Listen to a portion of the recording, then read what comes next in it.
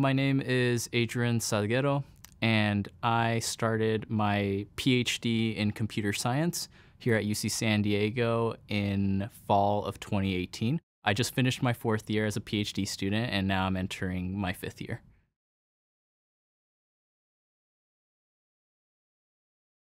My parents were originally from Michoacan, Mexico, and they came to the United States before I was born. So I was born here in the US. I grew up in a small city just outside of downtown Los Angeles called Southgate. And growing up, it was very predominantly Latinx. So I grew up in a heavy Latinx community. Most of my friends were either Mexican or from Central America. So it was definitely a very Latinx experience growing up.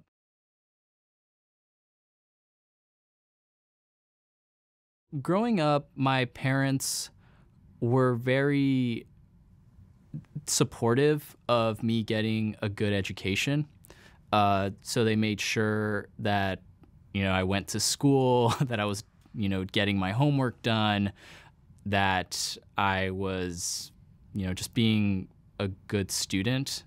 They'd come with me to the parent-teacher conferences. They'd make sure that I'd be getting to school on time, that I wasn't, I guess, getting into trouble both inside and outside of school. So they were very, very supportive on just keeping me on track, making sure that I just got a good education because they saw the value of doing good in school, because that just opens up a lot more opportunities down the line.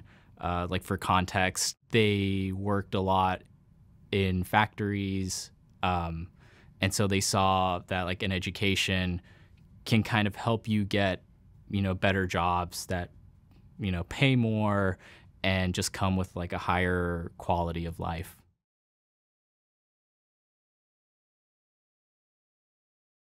I didn't know what computer science was. I'd say until I was in undergrad. I was exposed to a class in high school called Exploring Computer Science, but we did very, basic things, things that you wouldn't necessarily do in an intro computer science class at a university. And so when I finally got to university and decided to try computer science because of that class in high school, computer science just looked like something that was different, something that was exciting. And growing up, throughout high school, people are saying, computer science jobs, they pay well, it's the future. So that's kind of also excited me to want to pursue it, even though I didn't fully understand what I was getting myself into. And so that's kind of how I started, or why I started taking computer science classes when I got into undergrad.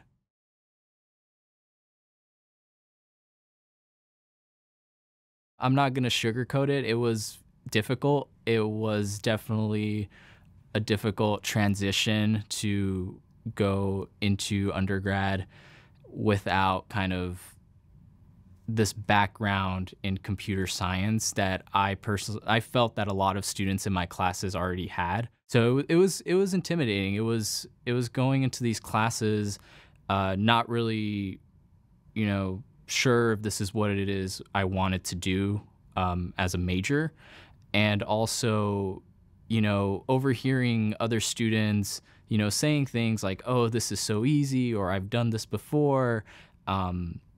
And all the while you're hearing those things, you're like struggling to understand the material, and just having a tough time kind of getting through those early classes. But I don't want to paint that as all just like negative, because it was very difficult. It's very challenging, and I had to go to a lot of office hours, lab hours, tutor hours, just so I can learn the material. But once I learned the material, and once I got through some of the earlier classes, which were some were obviously more difficult than others, you start kind of building that confidence. You start making friends. You start kind of seeing the same professors and kind of understanding what their like teaching style is or what to expect from them. You hear from older students about classes that, what should you expect, how to prepare for those classes to make sure you're successful. So definitely the earlier years were more challenging. But I'd say, finding ways to meet other people, build those support networks, reaching out for help when you need it, be it to friends or to TAs or to the instructor or to tutors, definitely helped a lot in kind of getting through the program.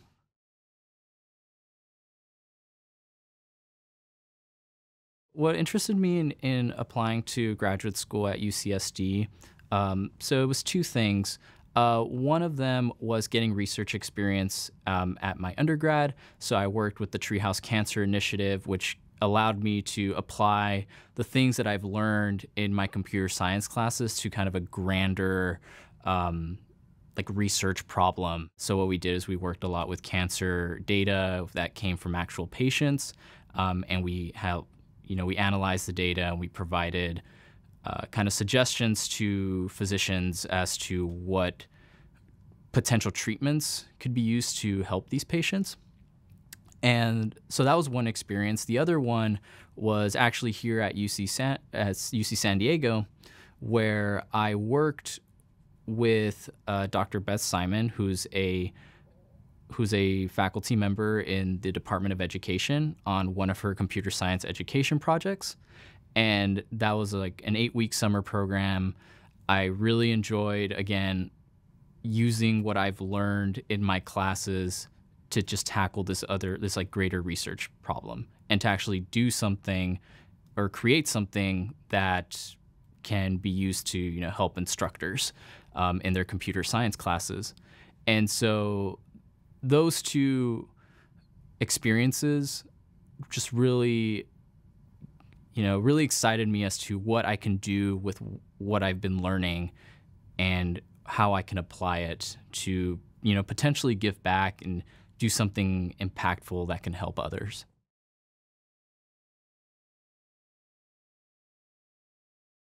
Graduate school has like a lot of flexibility in terms of schedules, for depending on, what your lab is, what your project is. So definitely like my average day may not, be representative of a lot of other people's average day in grad school. But for me, it kind of shifts based on the quarter, depending on like what research projects I'm on or what research meetings that I have to do. But for the most part, an average day for me kind of involves doing some research meetings either with my advisor or with other graduate students or even undergrads who are part of the project, who are also kind of wanting to get that extra research experience while, being an undergraduate student. So we'll have research meetings, we'll discuss potential ideas, next steps, things we need to complete. So my research focuses a lot on computer science education, on how we can better teach and support students in the computer science programs. And so we focus a lot on, creating evaluation tests, or sometimes we'll interview students or faculty based on whatever our research project is. Aside from that, if you're taking courses as a graduate student, you also have, times when you're in lecture or doing homework or going to discussion sections. But once I was finished with all of my coursework, a lot of it is time that I spend either reading or writing up a paper, editing a paper. So it's a lot of reading, it's a lot of meetings, but it's also a lot of interactions with other students, be they like in your program or students that you're talking to as part of a project.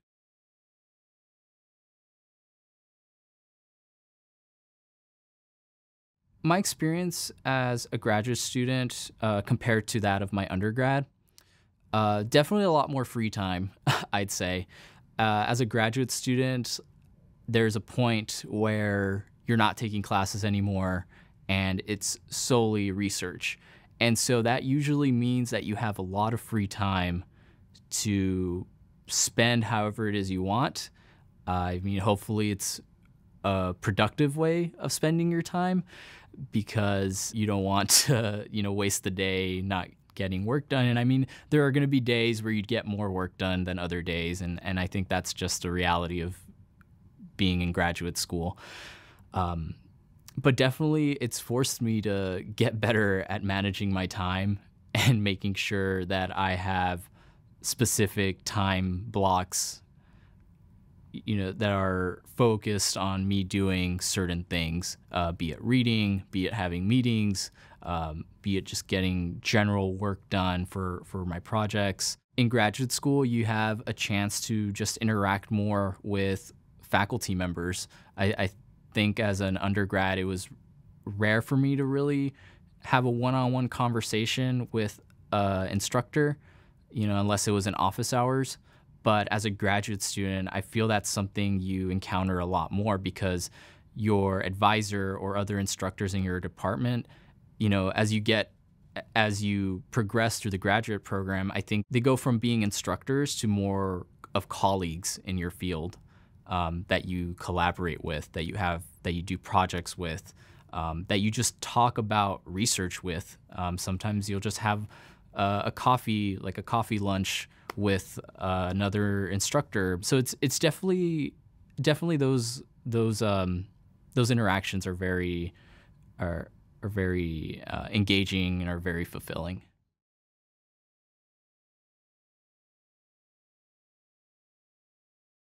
Just figuring out properly how to properly allocate your time to make sure that you're getting everything that you need to get done. What I like to do is I like to have weekly meetings with my advisor just so I can have these kind of weekly deadlines that I meet and kind of keeps me on track from, if I only met my advisor once a month, who knows how much work I'd actually get done, and how much I'd be cramming in like the last week. Another thing, and I feel it's talked about, but I think it needs more, I guess, light shine on it, was just kind of this feeling of, the imposter phenomena, the feeling like you don't belong, the stress that kind of comes behind it. Even though I graduated with a bachelor's in CS, even though the school accepted me and I was kind of put in this, really great research lab, there's still sometimes those feelings of like, oh, am I good enough? Do I belong here? Are the things that I'm doing the right things? In terms of kind of overcoming that, I think what helps a lot is just kind of keeping track of, your accomplishments as you go through the program. Even if it's like passing a class, getting, progress made on your research project. And I think even just having casual conversations with other people who are probably, like I said, are also likely feeling that way. I think that's just, it's a thing that I feel doesn't have a cure, for lack of a better word, but it's definitely something that I think can be managed. So what's helped me navigate grad school here at UCSD, it's been uh, it's been multiple things. So one of the things has been kind of getting to know other people in the department. So older graduate students, a lot of times, when you're accepted into a lab or you join a lab here, you're going to have graduate students who are older than you and who've probably, likely have gone through what it is that you're currently going through, be it classes, like your first research project, publishing a paper, different things like that. So I think definitely talking to these older graduate students, asking them, how did you navigate, this thing? how did you manage writing your first paper? How did you manage leading your first project? They'll have that experience to share with you and perhaps even help you, or perhaps even validate the things that you're feeling like, oh, yes, I also felt like nervous, or I also didn't know what I was doing. So that's one thing. Another thing that helps me navigate is just building a social network, be it of friends or colleagues. And it doesn't necessarily have to be in your department. So I have a group of friends that I spend time with outside of school, and then I also have a group of friends that I spend time, inside of school. And so I think that also is really important because sometimes you don't want your whole life to be graduate school or your whole life to just be school. Otherwise, I feel like you'd burn out and you would just end up doing worse. And so I think having that support network, both inside and outside of school, is really, really valuable because sometimes you just need a break and sometimes you just want to go out and not think about school and do something fun. And I think the third thing that's helped me is is having a good relationship with my advisor. So I'm very grateful with the two advisors that I have because they're moments where I've felt, that I was struggling with research. I felt that I can, openly, bring up, issues that I've been having in terms of work.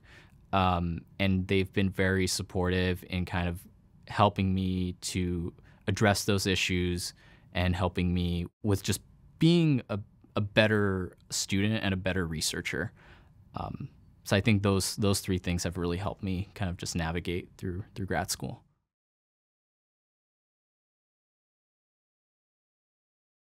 So if you're interested in pursuing graduate school, be it a master's program or a PhD program, well, first I'd research the commitments of either of those programs. So find out what it is you have to do for a master's versus a PhD and figure out which one's right for you.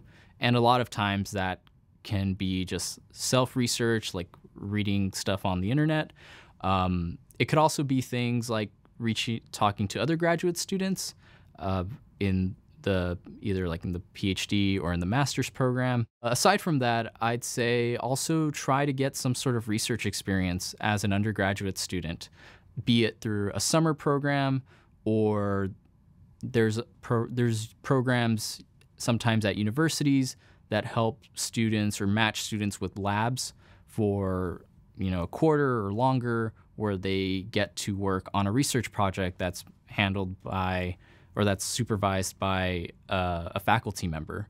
So kind of getting that experience and seeing what are things in your field that excite you or that at least you're interested in learning about more. I'd say that's a good first step in deciding if graduate school is something you want to pursue or not.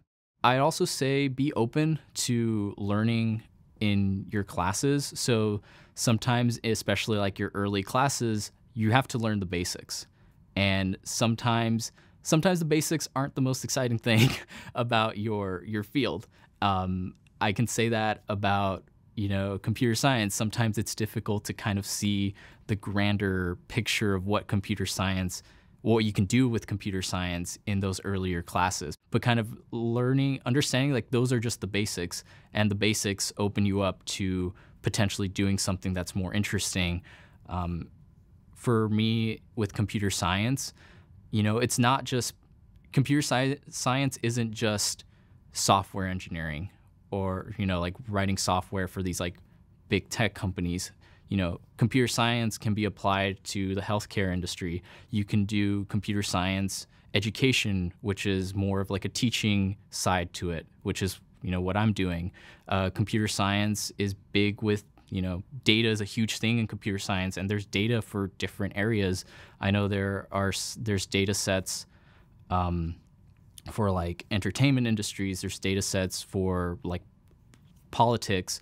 So there's different avenues that computer science can, you can apply computer science to different avenues, but it's not always clear at first. So I'd say be open to it. Be open to what it is that you can potentially do with whatever it is you're studying.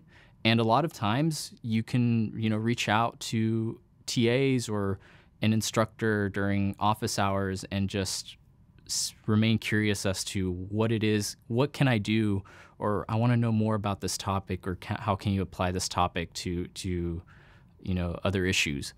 And then that could potentially be something that you do for graduate school, because in graduate school you pursue a research problem, especially as a PhD student. You have to pursue a research problem, and finding out what those potential problems are can definitely make you decide if graduate school is right for you or not.